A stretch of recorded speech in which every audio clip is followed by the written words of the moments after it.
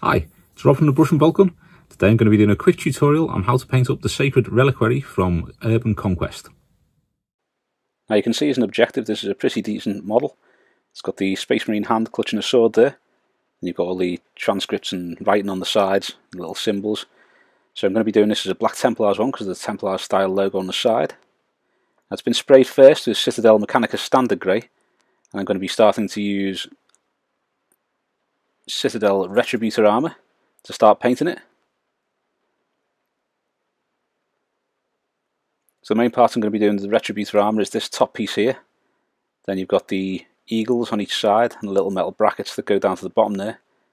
I'm going to be doing those on each panel.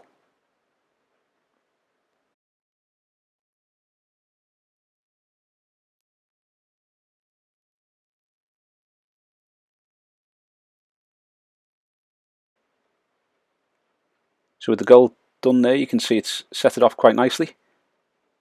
We're now going to use a little bit of Citadel Xereus purple. I'm going to use this on the quilting on the top of the objective.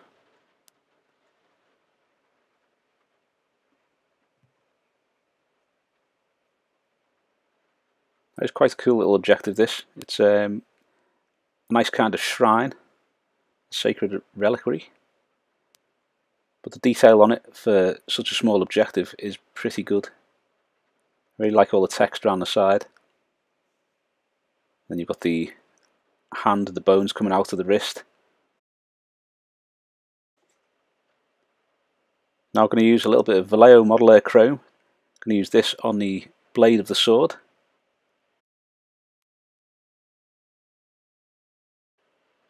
As I say, it's very limited palette to paint this. Very quick and easy paint job, but it does get it looking really nice. Now you can go further than I do in this video by adding all kinds of weathering and stuff like that, but the little bit of weathering I add to it does set it off quite nicely.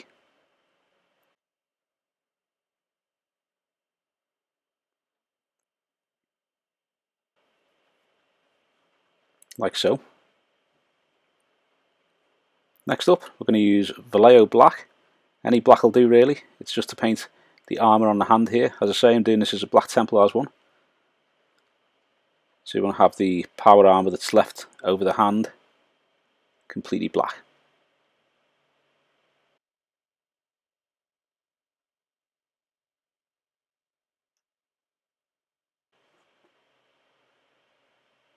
Next up, we're going to use a little bit of Citadel Rakarth flesh. We're going to use this on the bones of the hand.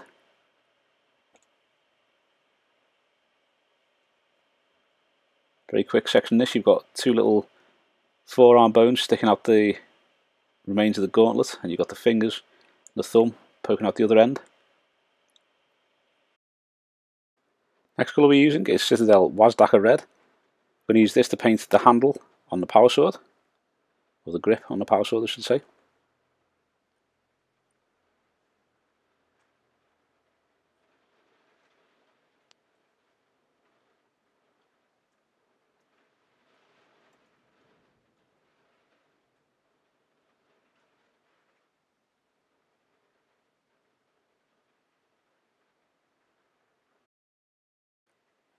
Next up we're going to use a little bit of Citadel Carroburg Crimson Shade. We're just going to be using that on the grip of the sword. Get plenty of that on there to make sure it goes into the recesses.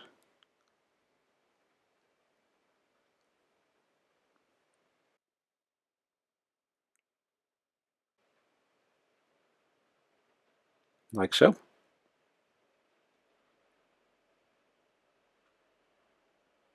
Now we're going to be using a little bit of Citadel Nuln Oil. I'm going to use that on all of the Mechanicus Standard Grey. So make sure you get that into all the recesses and the lines of text and the decorations on that there, and also into all the corners as well.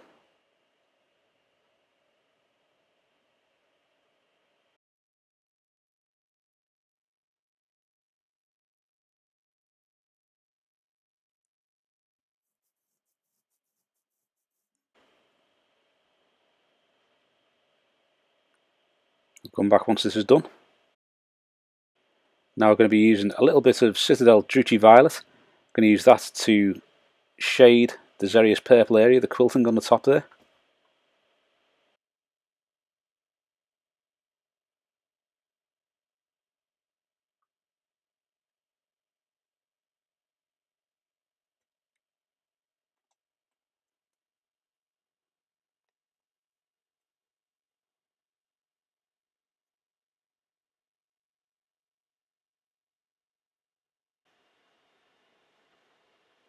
Once that's finished, we'll move on to the next colour.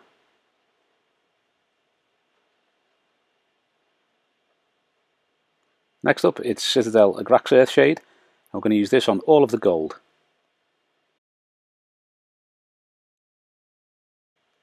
Now, if there are any other bits of scenery that you'd like to see painted up, just give us a shout.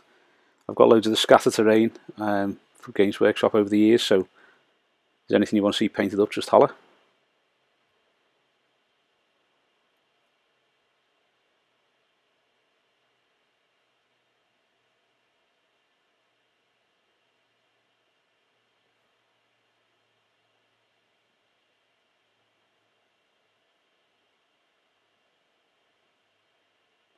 Next, a little tiny bit of Seraphim Sepia. I'm going to use that on the bones of the hand.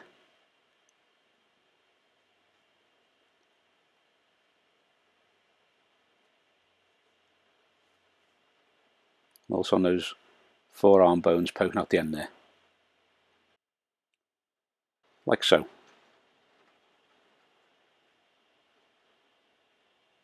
Now we're going to start reapplying the colours. And the first one I'm going to use is Citadel Retributor Armour. So you want to be making sure that you leave the Agrax Earthshade in the recesses. You want to be picking out all the raised areas and the areas that be catching the light and reapplying that with the Retributor Armour.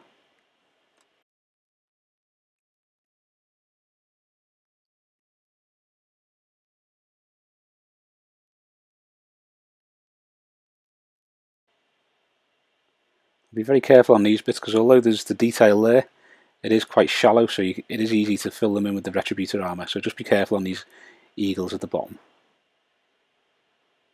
Next up, we're going to be using a little bit of Citadel Liberator Gold to highlight the Retributor Armour that we just applied. Now you mainly want to be highlighting this on the areas that would be catching the light, so when you're putting these on, just think about where the light would be catching it and add it to those areas.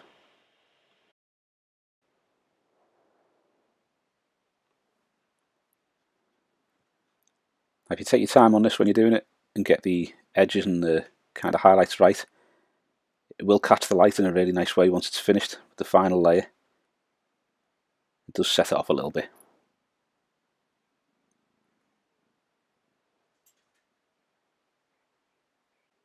Finally, we're going to add a little bit of Vallejo Model Air Chrome to the Liberator Gold. All you're going to be doing is doing an extreme highlight on all the edges, any of the little rivets or bolts, just to give that one final little gleaming shine on each edge.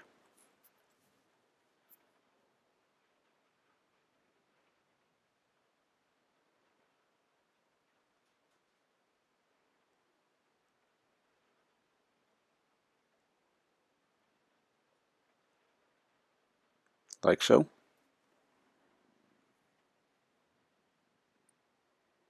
Now we're going to work on the quilting. We're going to return to Citadel Xereus Purple. And you're just going to paint all of these little quilted bits purple again, leaving the Druchii violet in all the recesses.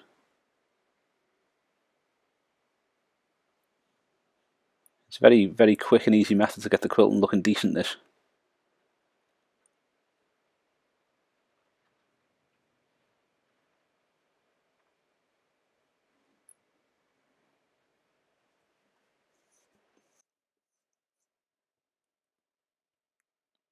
Next up, we're going to use Citadel Genestealer Purple.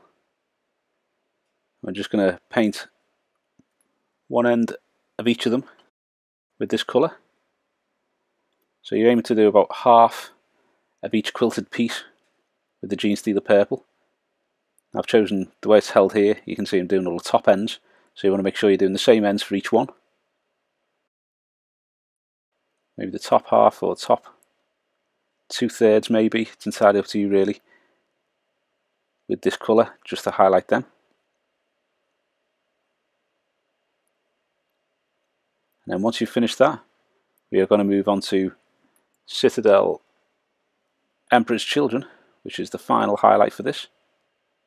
I'm just going to paint the very tip of each one with this. It is a very bright colour, but it does set it off quite nicely and make all the quilted sections stand out. You want to be painting this at the tip of the part that you've just been painting with Genestealer Purple.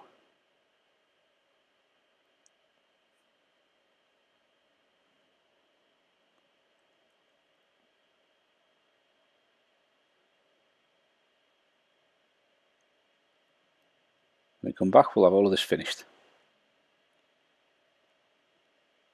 Now the quilting's done, we're going to start working on the bones, so we're going to use Citadel Rakarth flesh.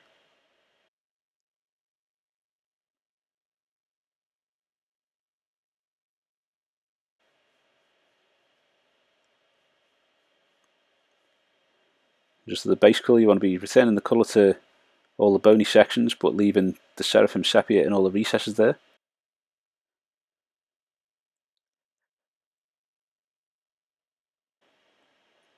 Like so.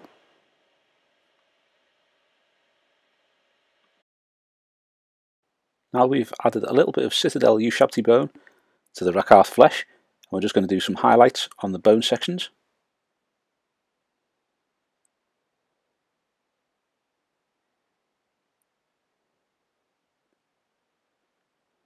Now trying to get the highlights just on the areas that will be catching the light, so not too much down the sides there.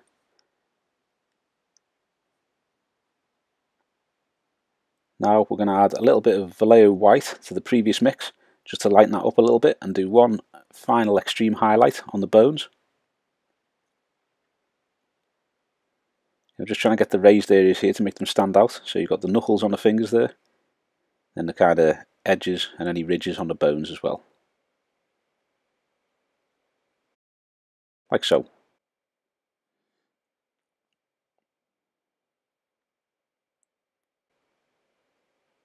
Now we're going to use Citadel Wazdakka Red, and we're going to start reapplying some colour to the grip of the sword.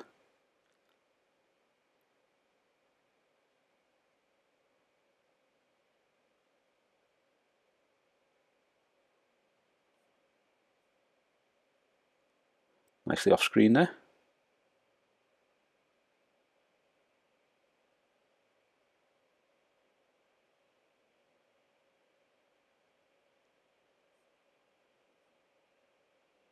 Now I'm going to use a little bit of Evil Sunz Scarlet from Citadel. We're just going to do one little highlight on the grip.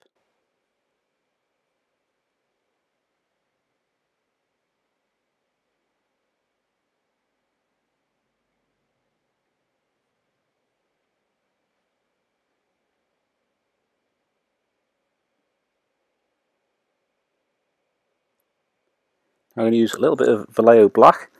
I'm going to reapply the colour to the power armoured sections. Now you may be okay with this if you've overpainted with some of the other colours like I have, then you can just touch it up with a bit of black. If you haven't and it's just fine black as it was, then just leave it as is and you can skip this bit.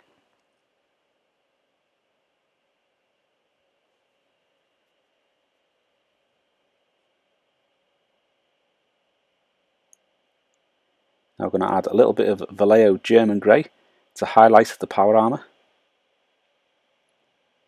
We just think about where the light's going to catch it and just highlight those areas. You don't want to highlight down the sides and underneath, just on the top areas.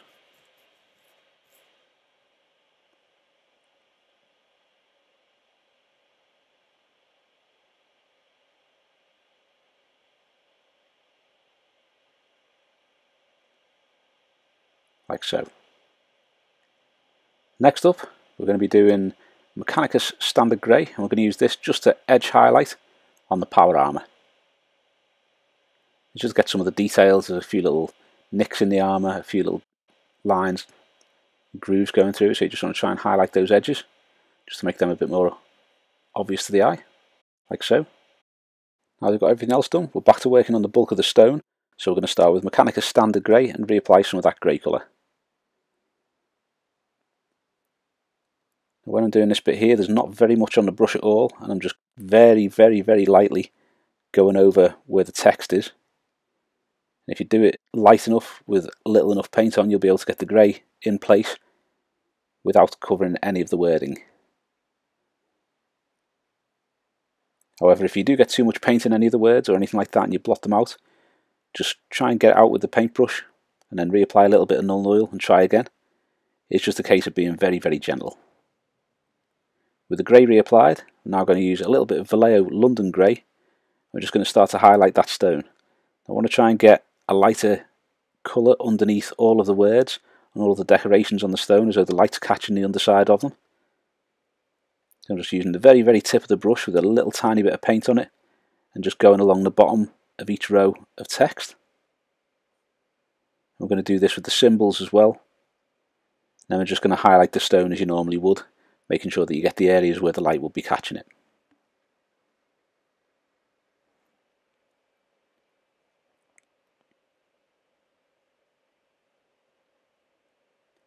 So that's how we're looking at the moment. You can see I've left some of the Mechanicus Standard Grey at the top of each section where it'd be shaded by the stone above. And now we're just going to use a little tiny bit of white to put some extreme highlights on the edges. So you can do all these top edges where the light will be catching it, the edges that run down the sides, and then you're also going to be adding it to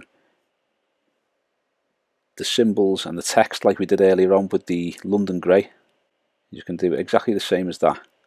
So doing the symbols on a stonework, you want to be using a tiny bit of white on the brush and dragging it vertically downwards just to give the impression of streaks from underneath the symbols, which you'll see on the next part of the video. And that is the final Sacred Reliquary. You can see the white streaks there and a little bit underneath the lettering as well, where I went back and did some of that. But that will look great on your tabletop. Thanks for watching. I hope you've enjoyed the video, and if you have, please give us a thumbs up and subscribe to the channel so you don't miss any future content. Also, think about subscribing to some of our other social media linked below. Thanks very much.